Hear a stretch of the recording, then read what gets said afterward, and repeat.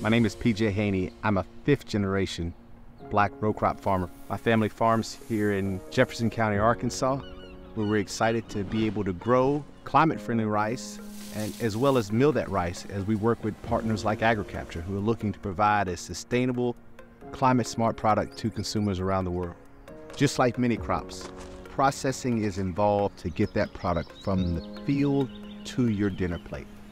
And in the rice industry, that's where the mills come into play. AgriCapture works with mills that can segregate the rice coming off of a climate-friendly rice field all the way through until it's packaged and delivered to the end consumer. And that's the exciting part about Arkansas River rice. We have the capacity to give that identity preservation to the customers that desire it. So at the mill, we have about 15 different bins where all that rice is segregated. If we're switching to climate-friendly rice, we have a cleanup process that we go through, and it's all part of our standard operating procedure.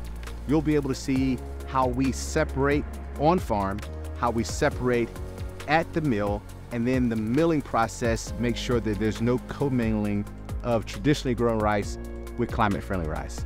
We are purposely segregating this rice that's been grown more environmentally friendly, with less water, with less fertilizer, for the benefit of the environment.